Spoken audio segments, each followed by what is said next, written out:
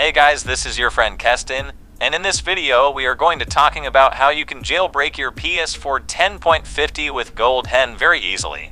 So first go to this video comment section. I will give you the direct link of PS4 10.50 jailbreak file and GoldHEN file. To download your jailbreak file, click on the link and download your PS4 10.50 jailbreak file and the GoldHEN file. You have to download GoldHEN also because the GoldHEN is important for jailbreaking your PS4. After downloading your both jailbreak and GoldHEN file, you just have to simply plug your pen drive on your PS4. After plug your USB to your PS4, then simply activate the jailbreak on your PS4. After jailbreaking your PS4 successfully, you just have to simply activate the GoldHEN, and then boom guys, you can now enjoy your PS4 with lots of fun things. This is the perfect and legit method to jailbreak your PS4 10.50 firmware. And the best thing of this jailbreak is fully stable on any PS4 with firmware of 10.50.